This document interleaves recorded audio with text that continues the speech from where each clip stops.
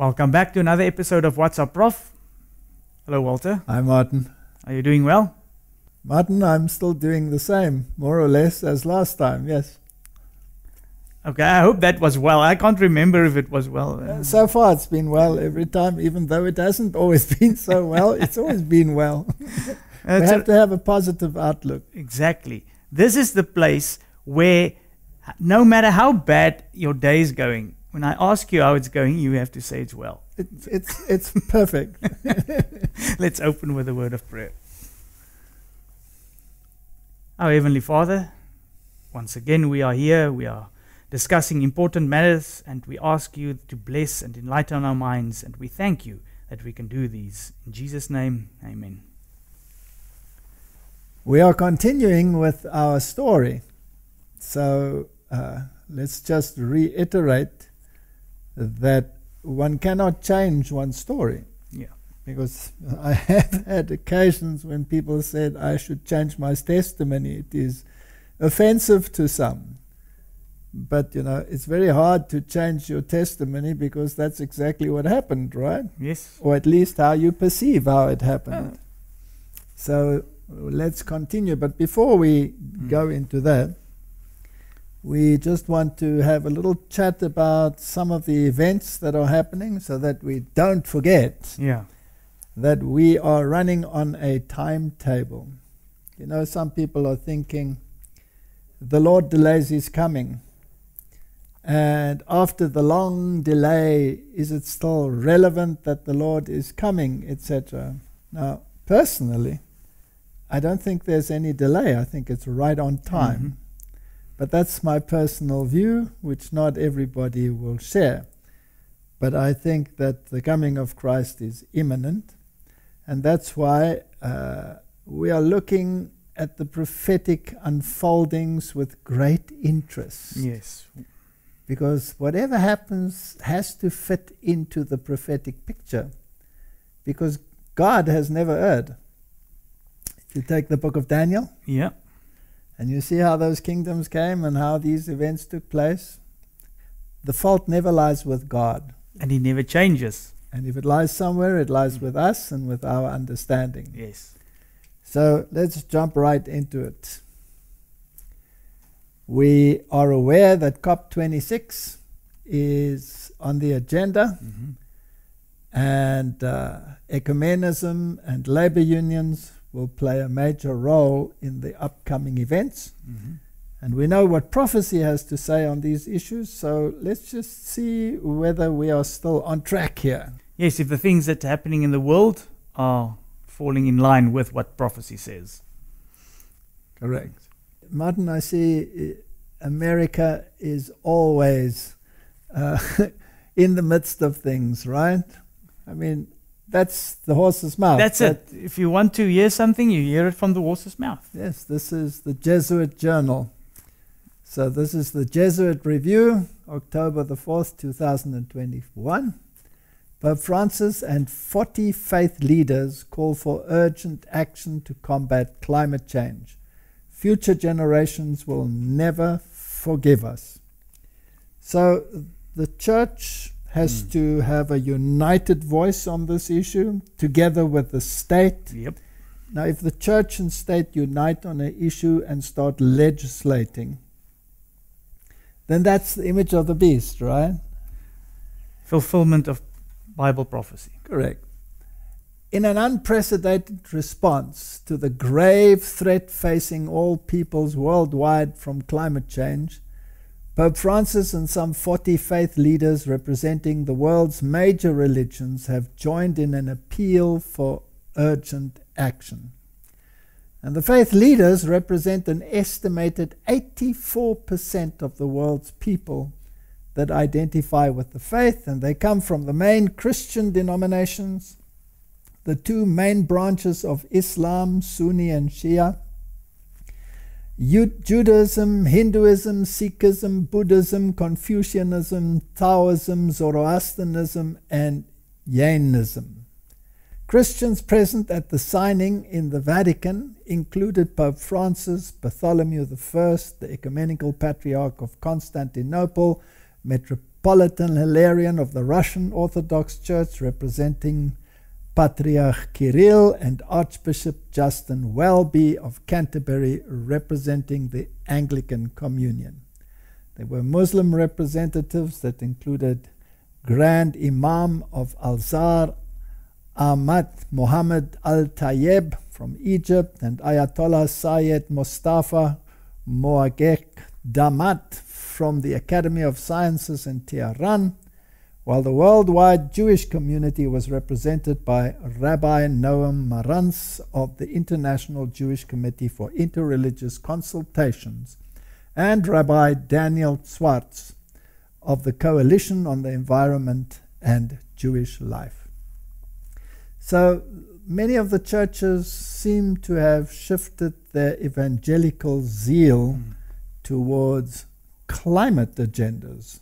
This is a glue for ecumenism at this stage. It has nothing to do with the everlasting gospel, but it is a sideshow that has been introduced. Now, I find it interesting, Martin, that there is such thorough preparation. So the first thing was to get all the faith leaders on board. Then they had a ceremony at the Vatican where they jointly signed a document with their intent to present to the COP26 forum. Joe Biden will be visiting the Pope, as we will see, on the 29th of October, just before the opening of the great event in Glasgow. Then on the 31st, which is of course Reformation Day, but it's also Halloween Day, where the communication between the other world and this world was opened up, and the dead divide will be removed. That is what Halloween is all about. They will be meeting on that day, and then the next day the great COP26 will commence. So let's just listen to this news broadcast on what happened at the Vatican with the faith leaders. Now, religious leaders from around the world have issued a joint appeal for international politicians to agree to a new global deal to combat climate change. Christian, Buddhist, Muslim and Jewish leaders were among those attending the gathering at the Vatican hosted by the Pope. For their part, the faith leaders made a commitment to educating and influencing their followers about climate change. The BBC's Mark Lowen is in Rome. They came from across the planet, faith leaders urging politicians to save it. Christian and Jewish, Buddhist and Muslim, Taoist and Confucian, signing a joint appeal to world leaders who'll meet at the COP26 in Glasgow to commit to net zero emissions, to limit the temperature rise to 1.5 degrees, to support poorer countries. A pope who has focused on environmental concern, and an archbishop with this warning. Our abuse, our war against the climate affects the poorest among us. Reconciliation with creation, in obedience to our Creator, proclaims the love of God. The world has just enough time to get this right. In return, the signatories say they'll educate their faithful, spreading the message of climate awareness. The document was handed to Alok Sharma, the COP president, to take to next month's summit, telling us the faith leaders are an essential resource. The message from them has been very clear. This is a critical moment for the world, and the message was one of the head and the heart. The scientists telling us the message from the head is very clear, is that it is humanity that is creating climate change, and we need to act now. And the message of the heart is about morality. The call is urgent. Man-made climate change and fossil fuels have prompted the warmest decade on record, with floods, fires and heat waves. This may be the last chance to halt the damage. Religion and science don't always go hand in hand. Climate change deniers are sometimes fueled by religious conservatives. But with research finding 84% of people around the globe identify with a faith, world leaders know that those meeting here today have a chance of getting their followers to change their behavior. Mark Lowen, BBC News at the Vatican. Well, Martin, that is very interesting. So we have to follow the head, which is reason, according to them. And that's what the scientific world had to say. Now, what about all the great disasters of the past? They weren't climate change, correct? Especially those that took place before the Industrial Revolution. Because I hear Greta Thunberg has taken the British Empire to task for the Industrial Revolution. Yes.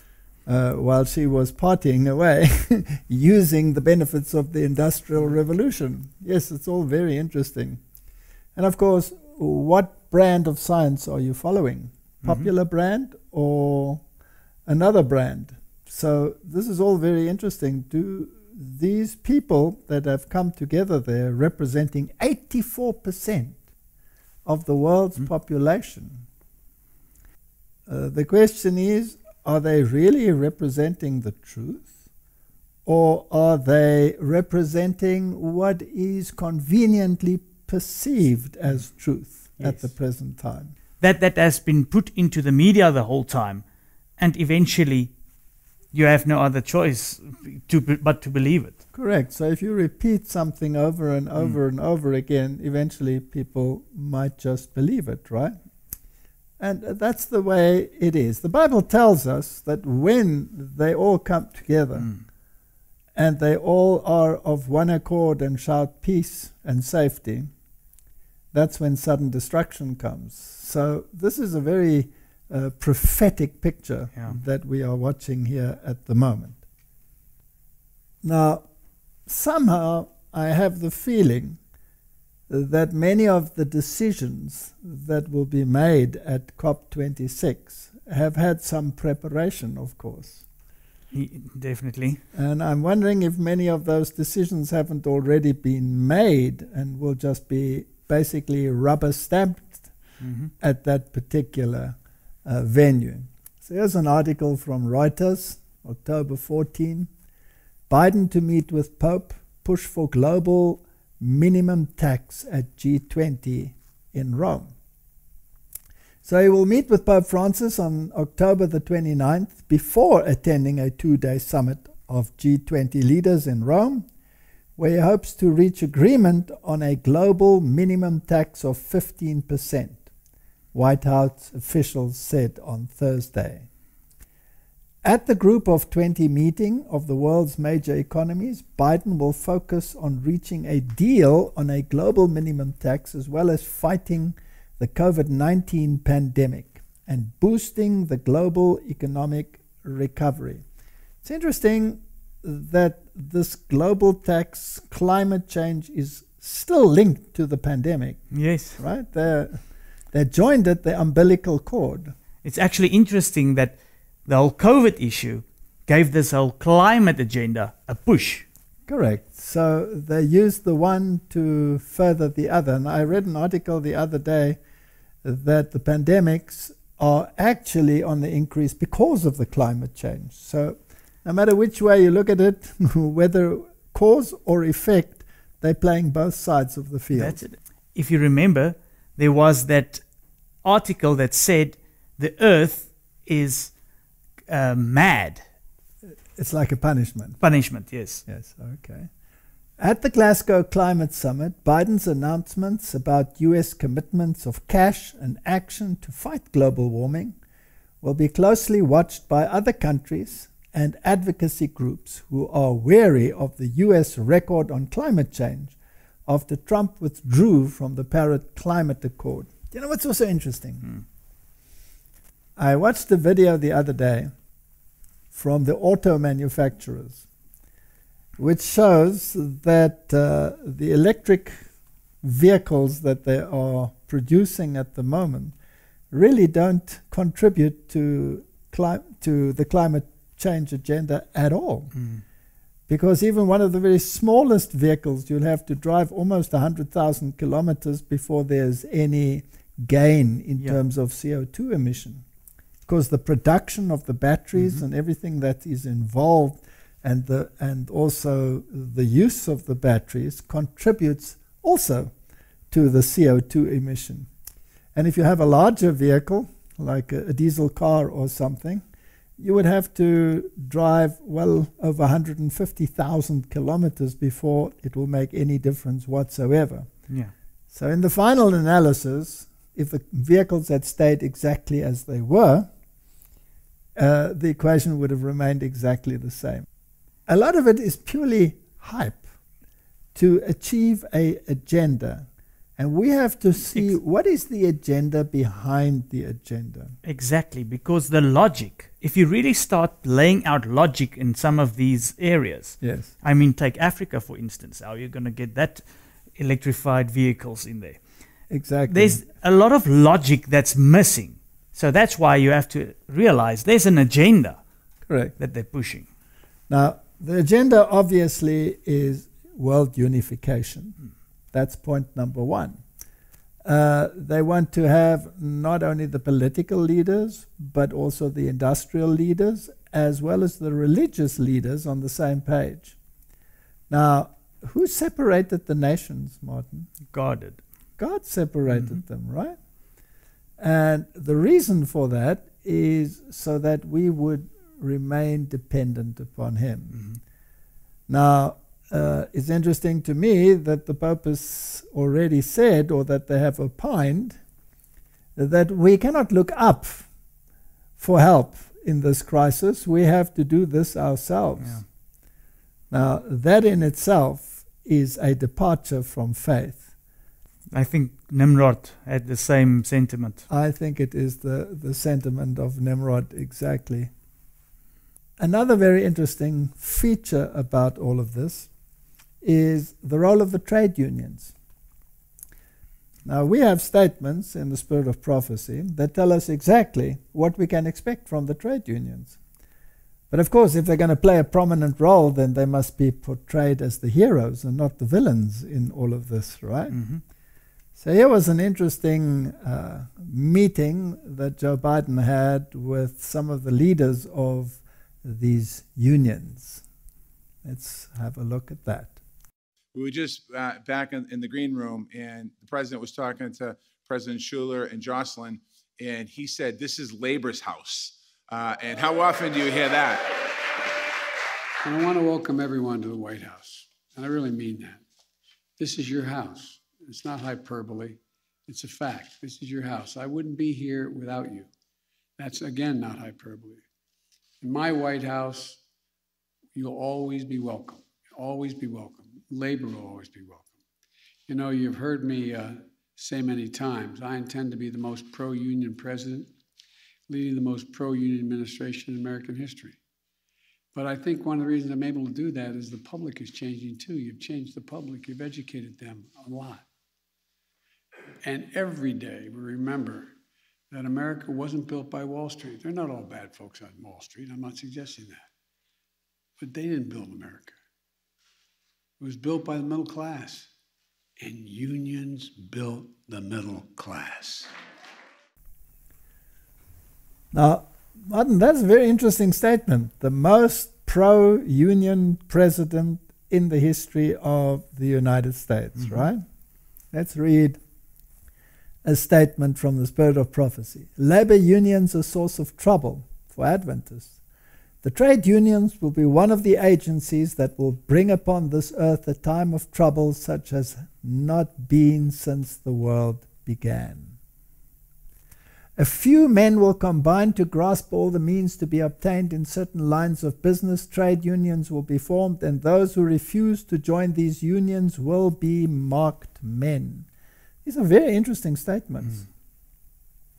Because of these unions and confederacies, it will soon be very difficult for our institutions to carry on their work in the cities. My warning is keep out of the cities, build no sanitariums in the cities.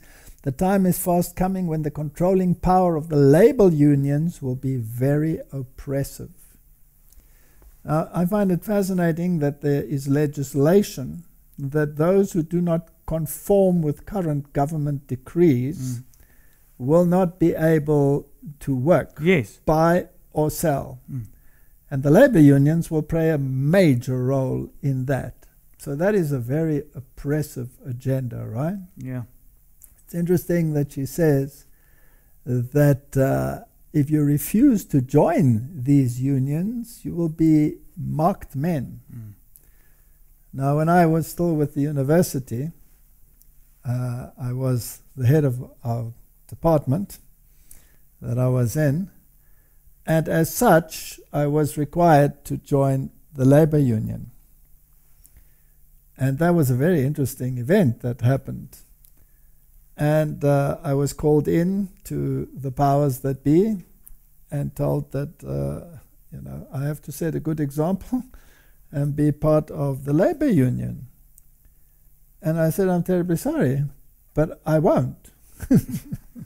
I won't join the labor union. So they said to me, I have no choice. I have to join the labor union. I said, no, I won't. I won't join the labor union. And they were very upset with me. And basically it came to the point where I said, if you force me, then I will resign. And that created quite a consternation. And they asked me what my problem was. I said, it's against my religious conviction. So they said, they don't understand, because there are others who are of the same denomination that I belong to, and they're part of the trade union. So what's my problem? The world doesn't understand this kind of thinking, right? Yeah. So I said to them, if there are others, then that's their decision. But as for me, my answer is no. And so they wanted to know why. So I went to, there was a blackboard in the room that we were talking. So I went to the blackboard and I drew a circle representing a cake, and then I divided the cake into slices and said, well, this is this industry, this is that industry, this is the metal industry, this is the teacher's industry, etc., etc., and each one of them represented by a trade union. And the more powerful the trade union, the more clout they have. So on an annual basis, there would be negotiations with the trade union and with the powers that be on, let's say, wage negotiation. And if you have a powerful trade union, then you can call powerful strikes, and you can basically paralyze a country, or paralyze the education system, or paralyze whatever you want to paralyze. And the more powerful your trade union, the more powerful your voice. So if the cake has a certain size, and your trade union is so powerful that it can increase your slice, then what must that do to the other slices? Decrease it. It must decrease the other slices. That's one aspect. So your voice is able to bring about a demise of the other party that doesn't have such a powerful voice. And then if you lay a country lame, that only affects you, or does it affect everyone? Everyone. And then I said, those basic principles then, do they reflect love your neighbor? No. And if they don't reflect love your neighbor, if they reflect love yourself more than your neighbor, then it is not a principle that I would like to go along with. So I refuse to be part of the trade union.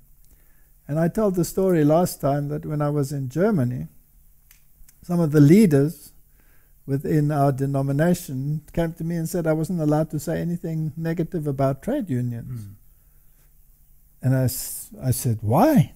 And remember, they went and stood in a huddle and came back and said, when I asked them, okay, if I don't say anything, will you accept the blood be on your head? And and they agreed that it should be on their head. I mean, it's amazing.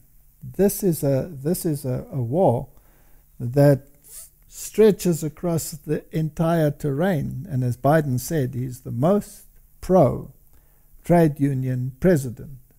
Therefore, I can assume that he also is not in harmony with what the Bible and the spirit of prophecy teaches on love your neighbor. No, and then also he might be part of fulfillment of prophecy when reading these quotes. Absolutely.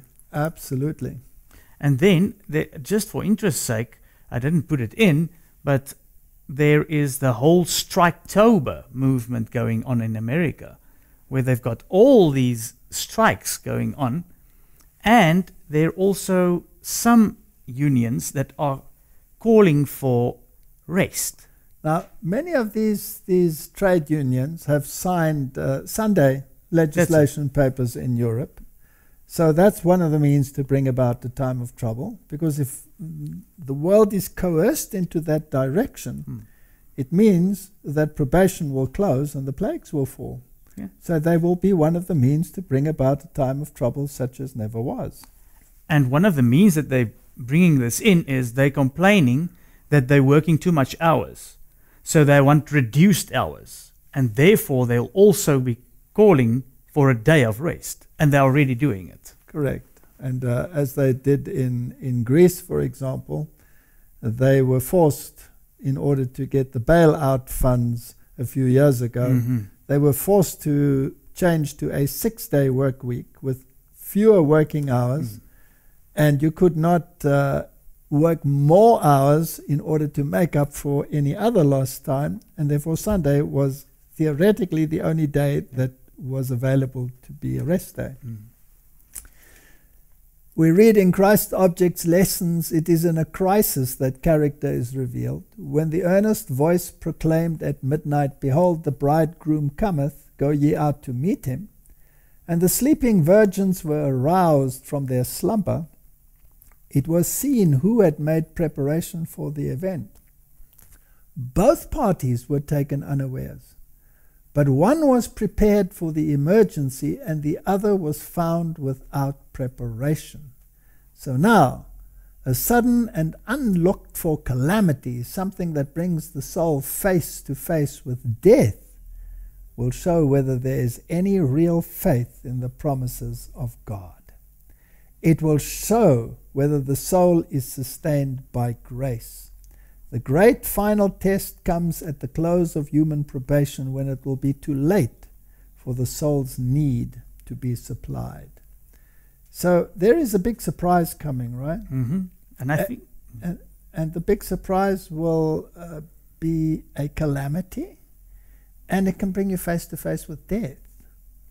well, didn't COVID already start this ball rolling? It started the ball rolling, and if you can't buy and sell because of associated legislation, then you could face starvation, right? And hardship. And we've had numerous of these leaders tell us that there will be the next calamities. Correct. And they're already talking about Marburg and its effects, and all of the issues that the disease will be similar to Ebola, etc., etc. They're marvelously predictive, aren't they? Yeah, well, it's interesting if we take this part that says it will show whether there is any real faith in the promises of God when these things start happening. Correct. And we're receiving so many letters of people that are so distraught, right? But we now have to have faith in the promises of God. And she's quite right. Faith is something that needs to be exercised. And if we haven't had an opportunity to exercise our faith thus far, then how will we learn it at the 11th hour? Like it says there, it will be too late for the soul's need to be supplied. So many will then go along with the stream, but fall into a greater calamity. Yeah. I saw our people in great distress, weeping and praying, pleading the sure promises of God. While the wicked were all around us, mocking us, threatening to destroy us, they ridiculed our feebleness, they mocked at the smallness of our numbers, taunted us with words calculated to cut deep. They charged us with taking an independent position from all the rest of the world. They had cut off our resources so that we could not buy or sell, and referred to our abject poverty and stricken condition. They could not see how we could live without the world. We were dependent upon the world, and we must concede to the customs, practices, and laws of the world, or go out of it. If we were the only people in the world whom the Lord favored, the appearances were awfully against us. Do you have a gut feeling that this is closer than we think? Definitely. And as I look how we want to capitulate, it brings warning signs. If we want to capitulate to the world and say this is not the final event, then we could very easily fall into a trap. Yeah. But looking at it prophetically, looking at the churches coming together, signing a climate accord, representing 84% of humanity, so they claim, handing that over to the governments of the world, deciding on a tax, a universal tax, and they will be deciding on measures on how to control it. And it will be the world all together now, 1, 2, 3, here we go, in one accord, right? And then a small group says, sorry, we will not run in this stream. You will be ridiculed. Definitely. There will be additional penalties that will be brought in. You will probably lose your job, and you will be cut off from all human aid. And then they will start mocking. Yeah. Has it already begun? Yes. Yes, it has already begun. Yes. And thousands upon thousands are in the same situation. And many institutions have already created the legislation that you will no longer be able to work in this institution. And that cuts across the board. Do we want to be part of that? No, we have to get out of there. That is the point. We cannot be part of that. You see, the other thing is, where did all these faith leaders go to sign? They went to the Vatican. And Pope Francis has an encyclical directed towards climate change, and the Sunday legislation are enshrined in there. So you have to put the puzzle together. You have to put it together, and if it fits, then you should beware and you should take note. We need watchmen on the walls of Zion. Now, I was telling my story, and some of the things that happened to me. And let's be honest, some of the things that are happening even within our church are disconcerting to many people, including myself. And as we repeatedly said, just because some people do this, that, or the other, doesn't make this church Babylon. Because this church has a bottom-up structure by its very nature. We are all brethren. And any major decision that would change a doctrinal position has to be taken at a world gathering of the entire church called a general conference in session. Isn't it the same as the Jerusalem Council and all of that that happened in Paul's time? Exactly. No wonder that the new translations want to change the wording so that it looks like a top-down structure. But it's not a top-down structure. Correct. It's the apostles, the elders, and the brethren to the brethren, and not the apostles and elders, comma, to the brethren. That is a distortion of the text. And many would love that distortion of the text. So the beauty of the Advent movement is, even if there are people in leadership that cut across that directive, doesn't make this church Babylon. No. Whereas if you have a system like the papacy, where you have ultramontanism, one man makes the decision for all, well, if he makes a decision and that is the decision of the faith, then you're trapped in that system, right? And unfortunately, all the other denominations work like that. They have a synod, right? Yes, synod. So they make a decision and it affects everyone. No, here, the elders and the brethren have to come together to make a decision, and it must be representative of the entire world church. Yes. It's a unique situation. So, Martin, when I was banned in Germany because of what happened at one of our colleges there in that little town, where that little group of Bible and testimony believing people had invited me, that ban was eventually lifted, right? But later on, that ban was reimposed.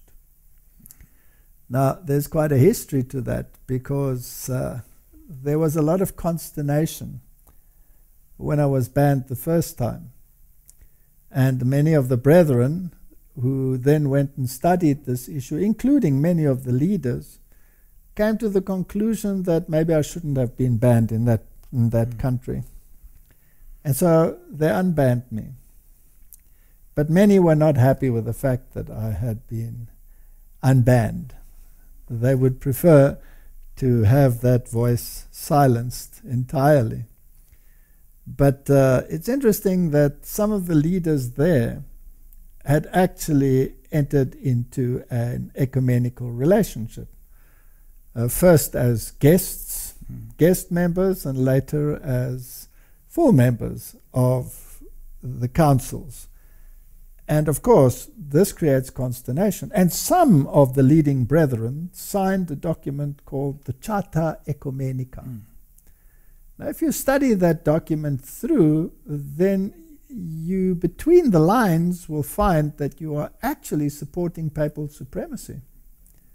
Now, anybody in his right mind can sign something like that is beyond comprehension. But some of the leaders actually went into a formal membership of bodies that are affiliated with the Ecumenical Council. Very often they don't join the Ecumenical Council direct, but they join bodies that are directly affiliated. So it's exactly the same thing. And the question is, how can you be a member of a body that has the purpose to bring all the churches back to a unified voice, and particularly also, of course, a acceptance of the papal position? Yeah. So some of the letters that went between the leadership in those countries and that ecumenical representation are very eye-opening. For example, there were letters exchanged between some of our leaders and Dr. Heinz Helt, who was the bishop in charge of that ecumenical body within Europe. Yeah. And the question was then raised, how can you be a member if you call the Pope Antichrist? Yeah. Now, it's interesting that some of our leaders then would write and say, that is a 19th century ideology, a leftover from the Reformation. And some of our other leaders would write articles and state that we cannot be bound to a 19th century ideology. Rome certainly has changed. Whereas the spirit of prophecy tells us that Rome has not changed. Yes. And we did a series on the doctrine of the serpent, right? In the What's Up Prof series. And we had a number of them to show that there is absolutely no change in Rome. So the only change that we have is in appearance. That's it. Chameleon. It's a chameleon. Yeah. She hides her doctrines under this acceptable exterior. And but beneath that acceptable exterior is the doctrine of the serpent. That's it. So it is amazing that some of these leaders would then try to suggest that they represent the church. They don't represent the church, they represent themselves. And they are doing it with the full knowledge of even higher leadership. Many of them are on that page, but many of them are not. So again, let's make it quite clear. that at every single level you will find people that are faithfully adhering to the biblical and testimony admonitions. And then you have those that find it more comfortable to walk the road of popular acceptance. Yeah.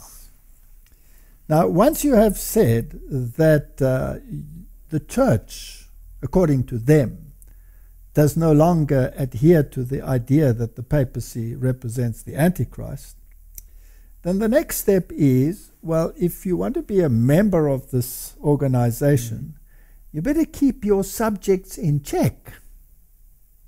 So someone like myself, who will say that the beast of Revelation chapter 13 is the papacy, is obviously not very welcome, and therefore any precedent that can be found to silence the voice will be jumped upon.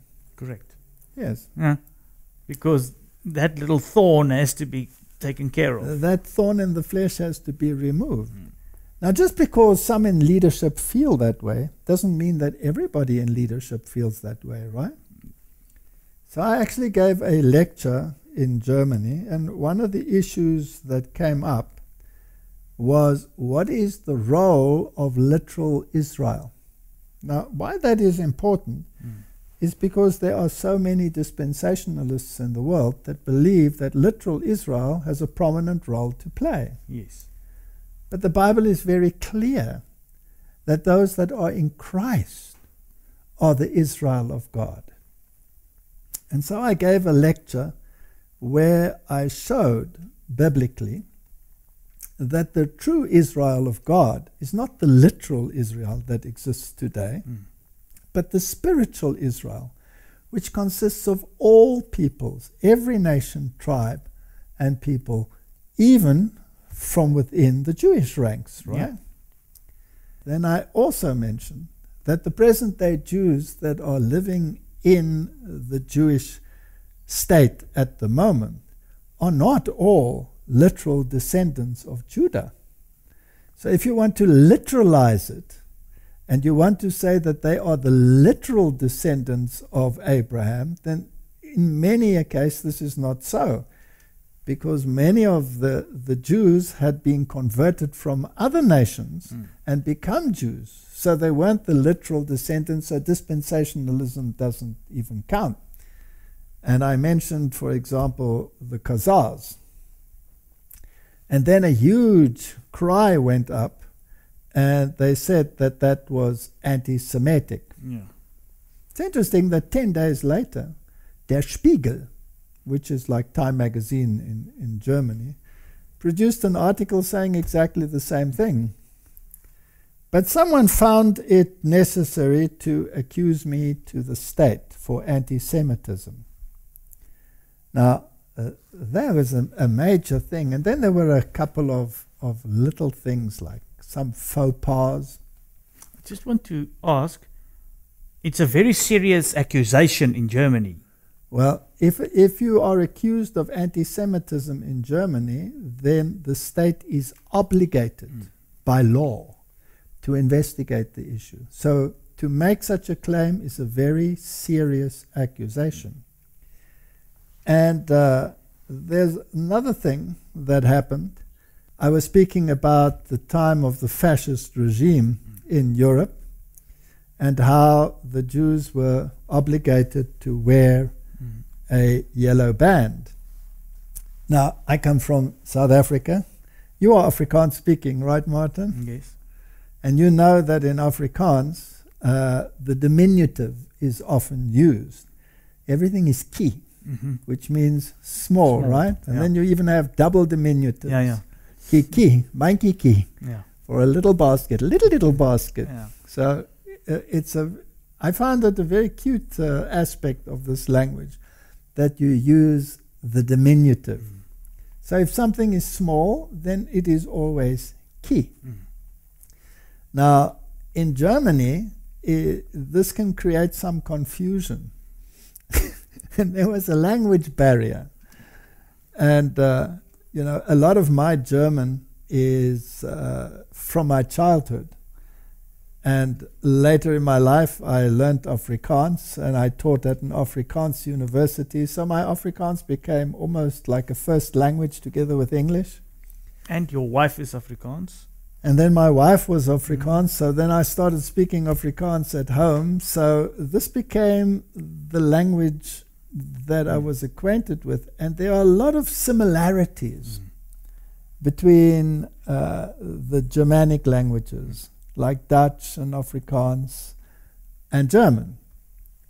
And so, for example, if you use a diminutive in Afrikaans, then it is endearing. Yeah.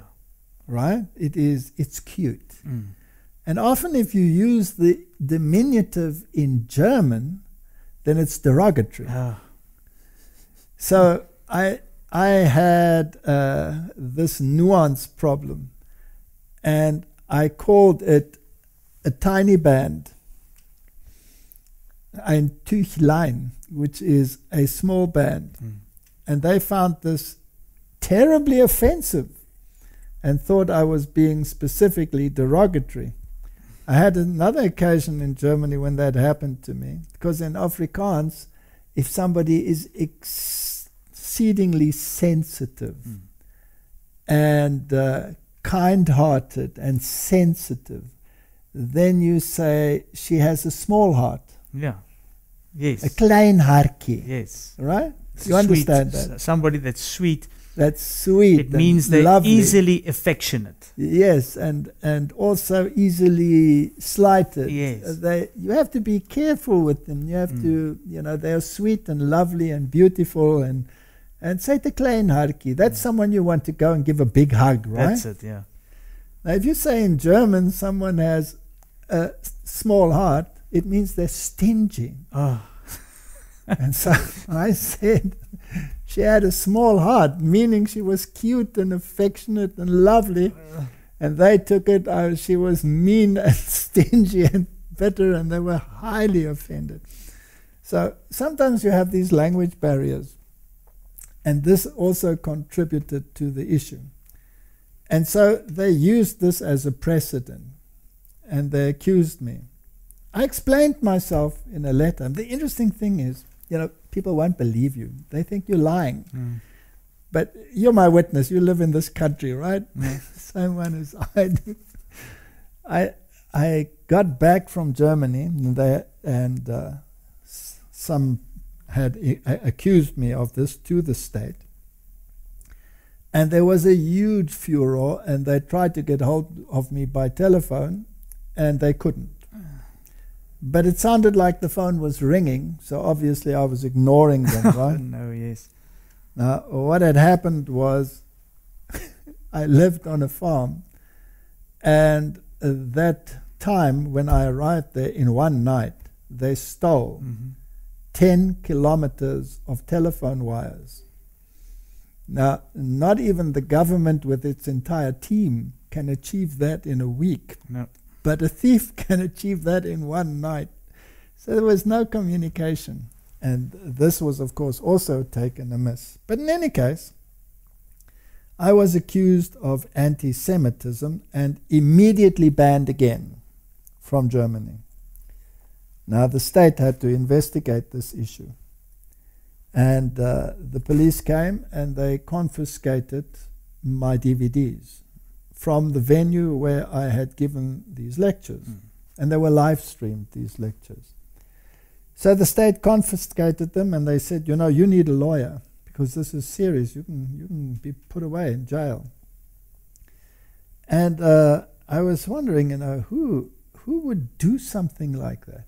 Who would go and accuse someone on the basis of a biblical lecture? Who would do something like that? Who would be of that frame of mind? And the government investigated this for an entire year. Yeah. So they studied the issue, and they also approached the representatives of the Jewish community, the leaders in the whole of Germany, and gave them the DVDs to watch.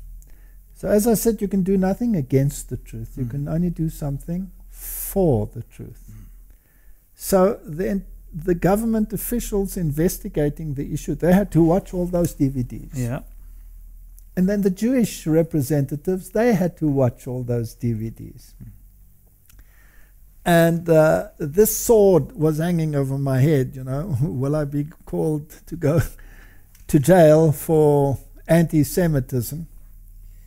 And then finally, the government, after a year, issued a statement saying there was no anti-Semitism, and even the Jewish representatives said there was zero anti-Semitism. And we managed to legally obtain the charge sheet, and we know who the individual is that laid the charge. And it's interesting that this individual is associated with some of the, or was associated at that time with some of the press organizations within the church, and that his own Facebook page reflects that he attends Jesuit retreats. Isn't that interesting, Martin? Very interesting. So the government totally exonerated me on that issue. But do you think they unbanned me? The church? Yes. No. No. Do you think they apologized to me? No. No. They put me through 1 year of turmoil with no apology. Now it's interesting, again, is it the whole of the leadership that has this mindset? No. No. Because when they banned me, many realized that this was a trumped up charge. In fact, it was a blatant lie. Yeah. Because when it comes to anti-Semitism or racism, I am of the opinion, and I've been on record on many occasions, and my whole life, by the way, testifies to that issue, that any one of those isms are abhorrent to me. And I believe that God created all men in the image of God, and that doesn't mean that we are all of the same ideology. But if someone embraces the truth, that makes me happy. And I don't discriminate what tribe or race or people it comes from. They are brothers and sisters in Christ when they accept Christ. And before that, they can be friends and they can be mission objects. That's it, yeah. Right? So in any case, some of the countries, when I was banned, said that this was unfair, and therefore they did not ban me. So I was banned in Germany, but I wasn't banned in the neighboring German-speaking countries. So I could still speak in German, and there are open borders today, so it really didn't help them at all. In fact, it furthered the debate. That's it. Again, God allowed this. Correct. To get it out into a debate. Correct. So you can do nothing against the truth. And instead of helping their cause, it was actually detrimental to their cause. And I've had so many occasions like that, where things happened that seemed, horrendous. Was there a time when I was upset about this, and about their action, and about their accusations? And Martin, to this day, there are some of our writers that take up this mantra and will blatantly state that I'm an anti-Semite, which is, of course, a blatant lie. Now, what do I do about it? Well, I just ignore it. Is it? So I have never said anything publicly until this moment about how I felt. But there were times when I was very bitter towards the German leadership.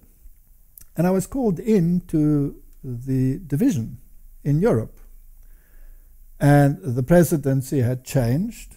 The president was no longer the one that I had confronted earlier, who was the one who brought in so many of or permitted so many of the liberal movements to enter the church.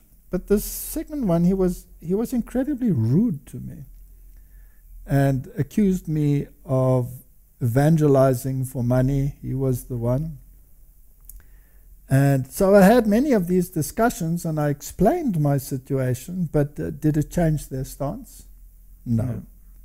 It's interesting, in that same building, where you walk through the building, the staff, they embrace you like brothers and sisters. But some of these leaders are just unbelievable.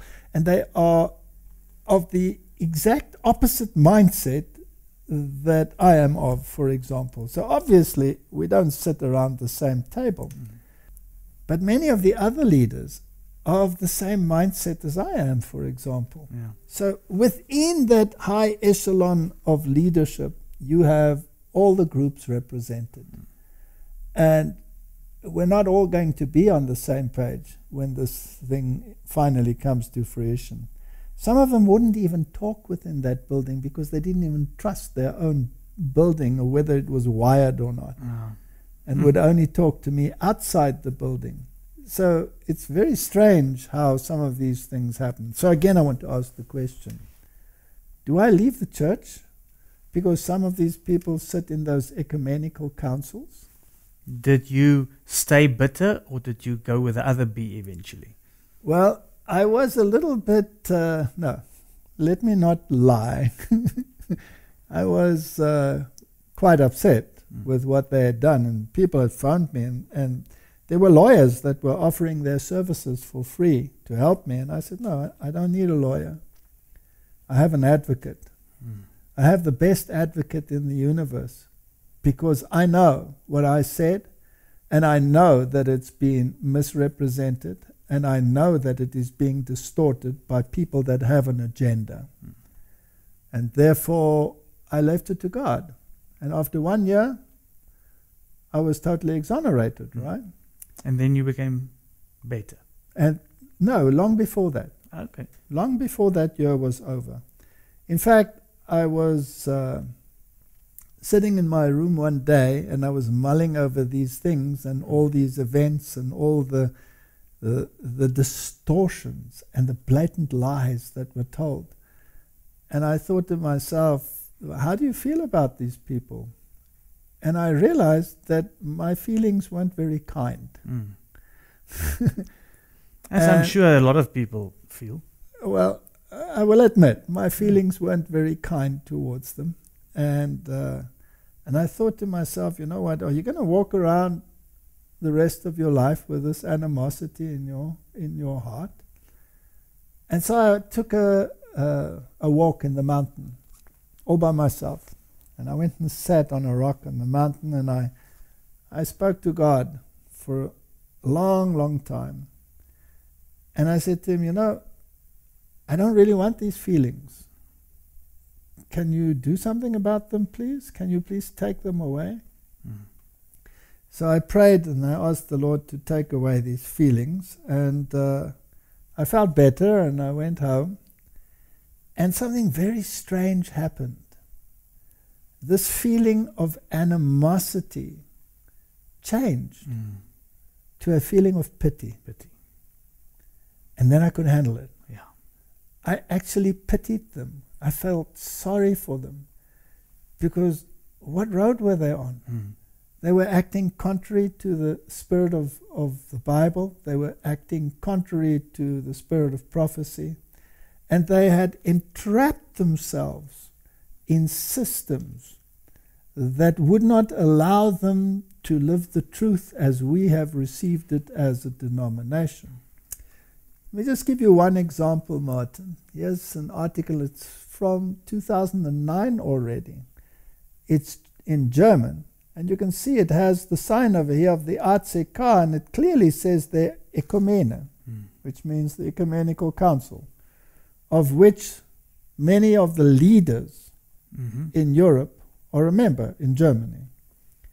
Now, it says here that the chairman of this committee warns against fundamentalism. And he says fundamentalism, this is now in German, and creationism, and then the redaction adds here, this is the teaching that God created the world in 6 days. That this teaching has no place in the Ecumenical Council. Yeah. This is the opinion of the one leading out. So I want to ask you, Martin, can two walk together lest they agree? Not at all, no. So what are they doing in that council, right? Something had to give if you go Correct. to that council. So as long as they sit in that council, they will not unban me. No.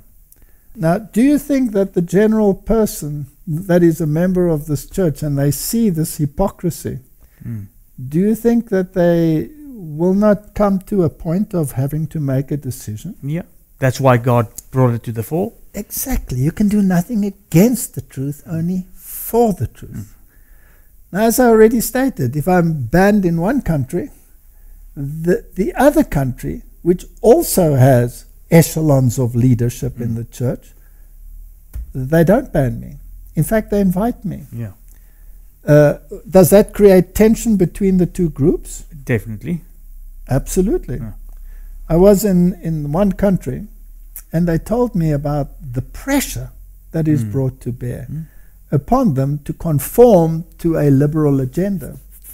For example, they have youth festivals where they have music festivals which are more fit for a rock stage than for a church that represents the Bible and the spirit of prophecy. In fact, in one of those concerts organized by the highest echelon of leadership, they were doing Michael Jackson representations, complete with all the gyrations that go along with that. And one of the presidents of the other country, a leader, had a long conversation with me and said he's under pressure to comply and to send the youth there. But he refused. He said, I cannot subject the youth of our church to this kind of atmosphere. To which then often threats will come of a financial nature. But you know, Martin, if we stand for truth, God will honor that decision, and the gates of heaven will be open wide, and the windows in heaven, and he will pour out a blessing. If you stand for truth, truth is made prominent. Amen. It's not only that youth gatherings are organized where questionable things take place, but even in the other echelons, some of the things are absolutely amazing, and you would think that you are part of the world rather than part of the ministry of Christ. So if we can just read 2 statements here. This comes from Christian education. There's a great need of elevating the standard of righteousness in our schools, to give instructions after God's order. Should Christ enter our institutions for the education of the youth, he would cleanse them as he cleansed the temple, banishing many things that have a defiling influence. Many of the books which the youth study would be expelled, and their places would be filled with others that would inculcate substantial knowledge and abound in sentiments which might be treasured in the heart, in precepts that might govern the conduct. Shall the sentiments of unbelievers, the expressions of dissolute men, be advocated as worthy of the student's attention because they are the productions of men whom the world admires as great thinkers? Shall a Michael Jackson concert be held within the ranks of God's people? Shall men professing to believe in God gather from these unsanctified authors their expressions and sentiments and treasure them up as precious jewels to be stored away amongst the riches of the mind? God forbid. Here's one from Counsels to Parents and Teachers. But there has been a class of social gatherings in so-and-so of an entirely different character, parties of pleasure, that have been a disgrace to our institutions and to the church.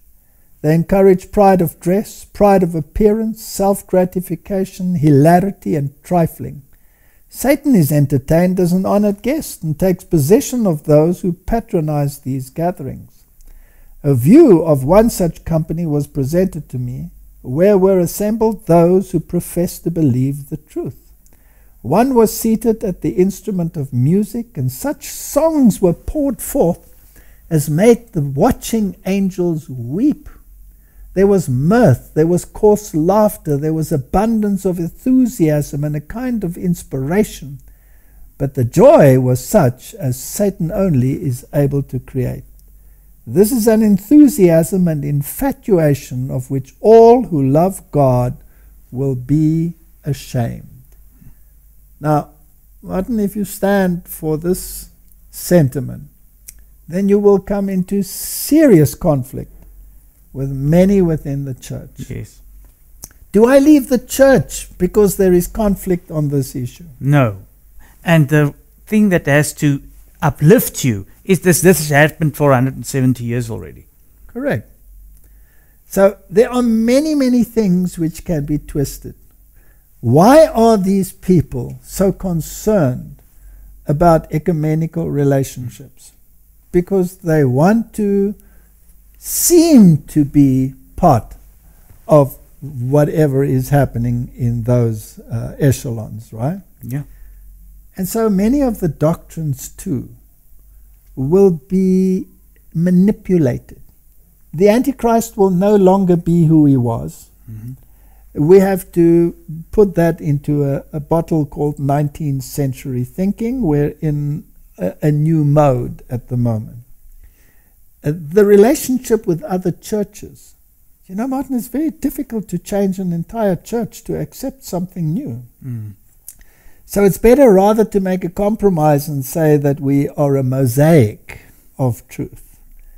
So all of these streams of thinking run within the church, but they are not the official teaching of the church. No.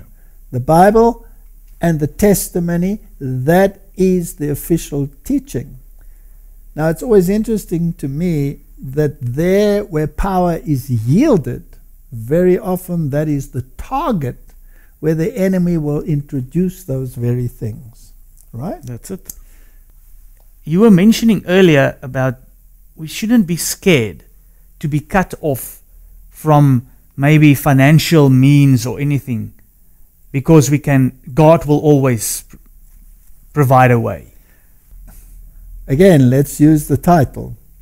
You can do nothing against the truth, but for the truth. Yeah. If God wants to make a truth prominent, he will open the doors. Mm-hmm. He will make a way.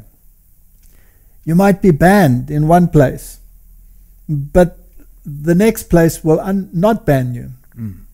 You might be uninvited at one place and be invited right next door. And this creates much consternation.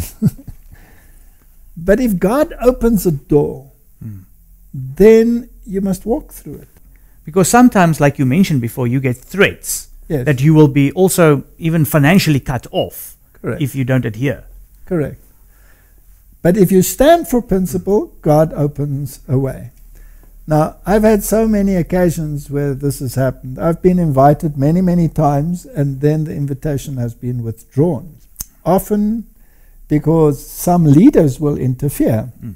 Strange enough, if you have been uninvited, then other leaders might come up for you and you have to be re-invited in another form.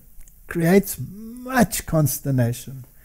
And in many of my lectures, or in many of my series, I've been officially invited. That one president accused me of inviting myself. And I made him understand in no uncertain terms that I've never ever in my entire life invited myself. In fact, I have a problem deciding where to say no and where to say yes, and it often takes a lot of prayer. And some of them, they will, as I said before, warn against attending my meetings. In one of my Australian meetings, one of the presidents said that anybody who attends my meetings will be disfellowshipped. in the first place, what gives anyone the right to make a statement like that? No, it might not have been in official capacity, but in a fit of anger. But this is in any case what the members told me. And as a consequence, a few thousand people turned up to my lectures. You can do nothing against it. You could only do something forward. The best advertisement that you can have is when this happens.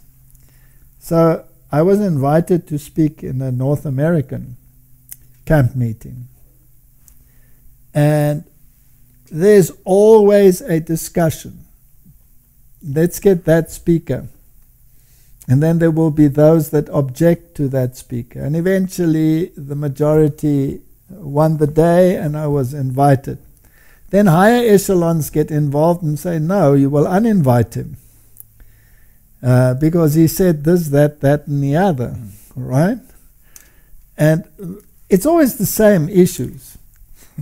But this is what happens to me all the time, or happened to me when we could still travel. Just one interesting story, how God works. So I was invited to a very large conference in the North American continent to come and be camp meeting speaker.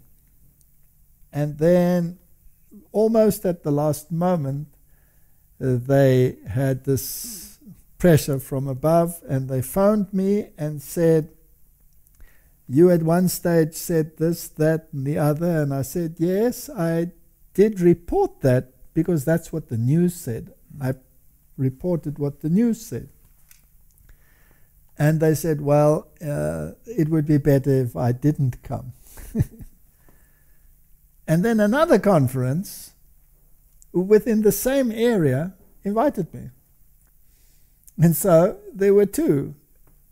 And so they were both the leadership positions, but I was the speaker in the one and not in the other. And the interesting thing is, many from the other one also came to this one, so it didn't affect anything. It still went ahead. Although the ones that had invited me said no, but others took their place. On another occasion, and I always find these things, I leave it totally to God. Yeah. I will not force my way into anything.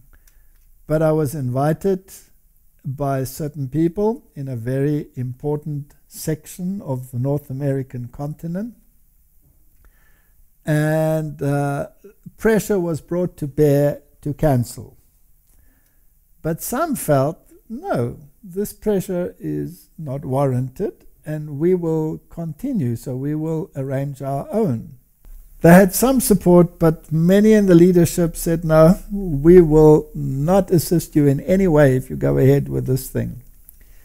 And some of these people, they didn't have great resources. How are they going to arrange a camp meeting with hundreds of people attending? That's quite a procedure. Yeah. How are you going to do this? And they didn't have many resources. And so they didn't have a place because they were prohibited from using any of the venues. And so there was a lot of pressure on them. And so they came together as a group and they prayed and said, Lord, how are we going to do this? And then someone said, I have a tent. Now, when we speak about a tent, we're speaking about a huge tent. I could make that available to you guys for free. Here it is. But it had no poles or anything to put it up. And where are you going to hold this venue? So somebody else suggested something else, and they found another denomination's camping ground, but it didn't have any lecturing facilities. It was just a camping ground with, washroom facilities, but nothing else. And so they procured that. But now they had this huge tent, and they had no poles. And then another brother said, you know what, I have a piece of land that has a lot of trees on it that have to be thinned out anyway. Let's go and have a look whether any of those might work. So they went to this piece of land, and there were lots of these trees that were tall and slender and young. So they cut all the poles that they needed for free and made this tent to stand. where it was to stand. But then they had another problem. They didn't have any chairs. Now, where were they going to get chairs? So they tried to hire chairs. Now, it's quite a while back, so I can't remember, the exact figures, but I think it was something like, if you hired the chairs, if you rented them, it was $3 a chair.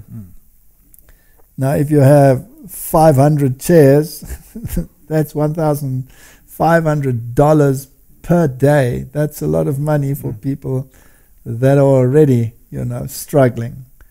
So they couldn't rent chairs. So they were in a quandary. And then they get a phone call from somewhere else that had heard about this quandary and said, you know what, you guys can come and get our chairs. You can buy them. You can buy them for $1 a chair. And so off they went with a whole lot of trucks, thinking how they're going to load all these chairs. And they arrived there, and all these chairs were fold-up chairs on trolleys. So he just wheeled the trolley onto the trucks, and off they went. They got all the chairs. So they got the venue, they got the facility, they got the poles, they got the chairs, and they put all this stuff together. Now, this was all before I got there, of course, right? They just told me the story. And then when I arrived there, it was the most fantastic camp meeting that you can imagine. It was so, how shall I say it, so simple, so godly. They had activities. So now between lectures, they had activities. And the way in which they dealt with these things. They had courses on survival.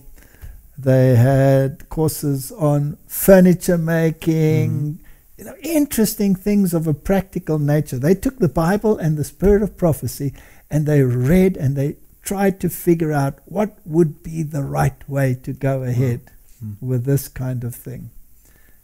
And when you walked into that place with these people that had gone out on a limb and that had walked in faith, and God had supplied everything that they needed, it didn't come out of their riches. It came in spite of their poverty, right? The brotherly interaction that you had was of a level that I have seldom experienced. You felt one. Everybody was of one accord. It was almost like being in heaven. And if everything is there and the money is there and the venues are great and all of these things, that often leads to a show. But here, the Spirit of God was working. And it was one of the most blessed experiences that you could have. So in spite of all the opposition, God always makes something good come out of it. Amen. And I don't know what happened thereafter, but I have a feeling that from that very place, there will come a revival in the North American continent. Because if it started there, it might also end there. So Martin, you can do nothing against the truth. And sometimes you're in a hard place, and sometimes you feel as though you are sorely treated. But God always turns it around and makes something good come out of it. So don't despair when things get tough.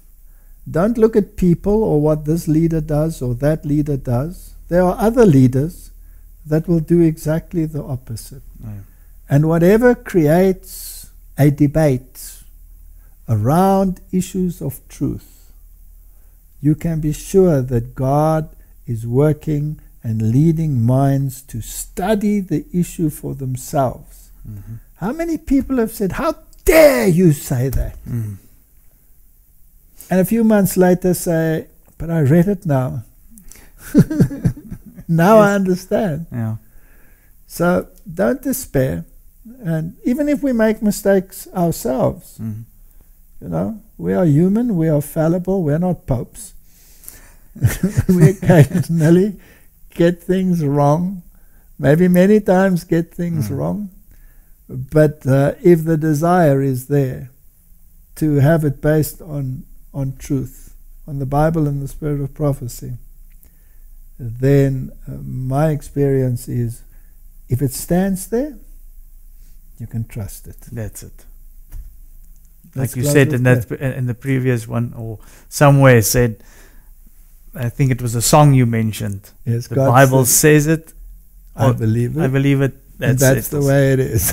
That's it. Let's close with prayer. Heavenly Father, this is your church. This is the crucible in which character is developed. If everything was plain sailing, how would we develop a character? It's like a marriage. You have to wrestle through your character defects, and you have to allow God to change us so that we can better reflect His glory. Help us to be builders and not destroyers. In Jesus' name, amen. Amen. Thank you for watching this video. To subscribe, click here. When the bell appears, click again to get notifications. To watch the next video, click here. Thank you.